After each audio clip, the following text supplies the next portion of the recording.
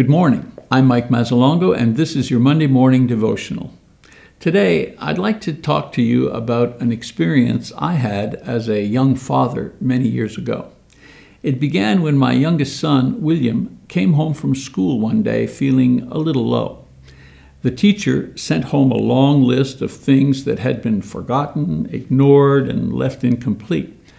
I lectured him about the importance of schoolwork and how critical fifth grade was in the proper development of a normal human being. Well, the look on his face when he left the kitchen told me he wasn't convinced. A little later, I went upstairs to see him for a lap talk. The lecture method had obviously failed, so I tried taking him into my arms and sitting him on my lap for further conversation. While I held him, he told me about the offending lapses in his performance, the teacher's demands, and so on and so forth, and then he revealed the real problem behind all of the fuss. He had made no buddies yet at his new school. I had forgotten that 2 weeks is a long time to go without friends, and the loneliness was showing itself in his work.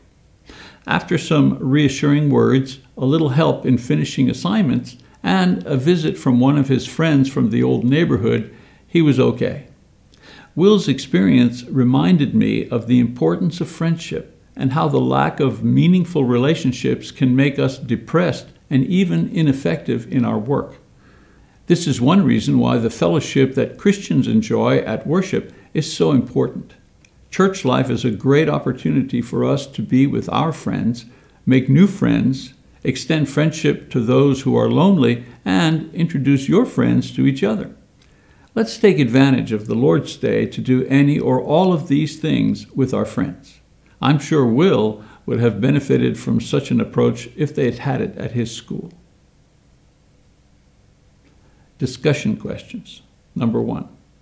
What are some effective ways we can help integrate visitors and new members into the life of the church?